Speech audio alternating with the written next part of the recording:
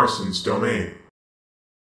Hey everyone, Marson here, and today I want to talk about the huge controversy on Smash Bros. For Wii U, which is if Bayonetta should be banned from tournaments.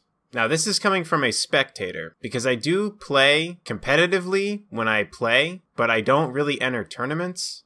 Although when the inevitable Switch version comes out, I do plan on going to tournaments more. But I just wanted to start off by saying that early on in the video, because if people don't want to hear this from a spectator's point of view, then I can understand that, because some people that are talking about this go to tournaments all the time. But I thought it'd be interesting to get a spectator's point of view, because I feel like a lot of spectators have been very vocal about banning Bayonetta, and I'm actually against that. I think that for a lot of spectators, they don't fully follow the game really closely. I think they just kind of watch tournaments whenever they see them come up. So if you only watch very few tournaments and you just kind of follow the really big things that happen with Smash, I think it's very easy to fall into that trap of thinking that Bayonetta is just winning everything. But if you watch as many tournaments as I do, you can kind of see that that's just not the case. Bayonetta is not this unstoppable force that's just winning all these tournaments.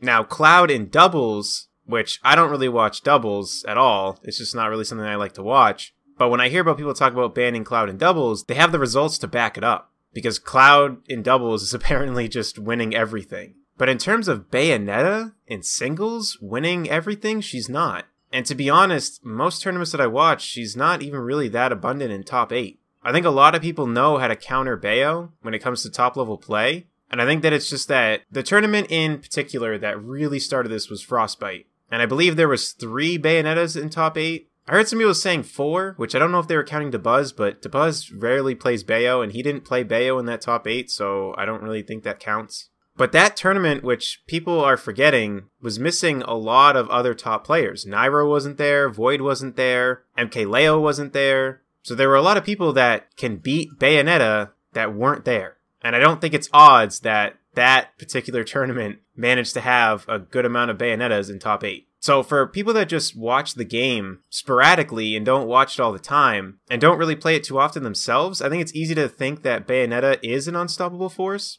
But when you start to learn the character, you start to learn that there's a lot into Bayonetta that makes her good and makes her actually hard to use. Yes, there's a good chance that if you are decent with Bayonetta that you could beat a lot of people that play casually, but some of these combos that you see in these tournaments are actually kind of hard to pull off because the opponent can not only DI, but they can SDI, which is when you shake the controller in a specific direction and it can kind of push you out in that direction. So if you're doing that, you can get out of a lot of Bayonetta combos, and then that Bayonetta player has to kind of follow your DI, which you can change up all the time. So when you see these 0 to deaths and stuff like that, it's not really easy to pull off. These players have put in a lot of time to learn this stuff, but I can understand that from a casual spectator that when they watch this, they just go, oh, well, Bayonetta's just completely overpowered. Which she's easily a top tier character, but you can't just pick her up, hit up B, side B, up air, and then just kill someone at 0.